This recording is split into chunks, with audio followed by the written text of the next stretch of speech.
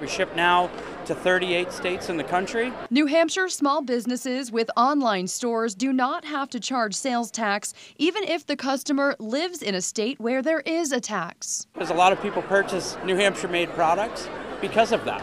I think it's a huge benefit to our business. That could be in jeopardy. For decades, the U.S. Supreme Court has restricted state authority to impose sales and use taxes on businesses that operate outside of their borders. South Dakota recently enacted a law requiring any seller to collect and remit sales tax to it. We have about 300 members, so if we had those members pay sales tax, I think it would be a detriment. The Supreme Court agreed to hear the case of South Dakota v. Wayfair, Inc., which poses the question, should this physical presence requirement be overturned? In a letter to the Supreme Court, Governor Chris Sununu and Attorney General Gordon MacDonald argue it should not, in order to protect the small businesses of New Hampshire. For me as a small business owner, to not only know the tax law in New Hampshire, but in all the other 50 states, and to collect and account for every single order all over the country is just, for me personally, I would consider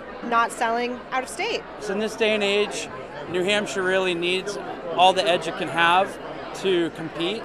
Some small businesses say they won't even travel to expos or fairs out of state in order to avoid those sales taxes. In studio, Siobhan Lopez, WMUR News 9.